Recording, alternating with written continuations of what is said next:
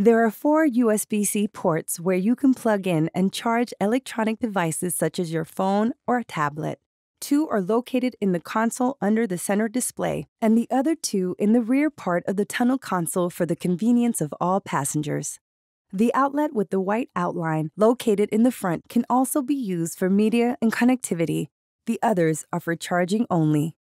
If you have the Plus Pack, you'll find a charging pad under the center display for wireless phone charging.